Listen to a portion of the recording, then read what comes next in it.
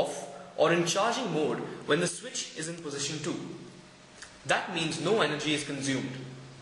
When you slide switch to position 1, the sensor LED will start detecting light through the phototransistor.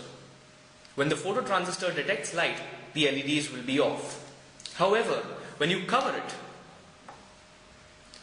it detects no light and the LEDs will light up. Adjust the potentiometer using a screwdriver to control light intensity to detect the light on the phototransistor. The brightness of the LEDs depends on the amount of external light received.